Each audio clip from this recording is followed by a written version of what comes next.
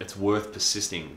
It's worth continually looking into this work, because the awareness it gives you about yourself and how you relate to everything and the tension you hold in your body is so valuable. Because once you can become aware of that, one thing Philip talks about in the workshop is awareness alone dissolves patterns. So once you become aware of a pattern in your body of tension, it dissolves, and you can then surrender into life and allow life and the flow of life to take you along.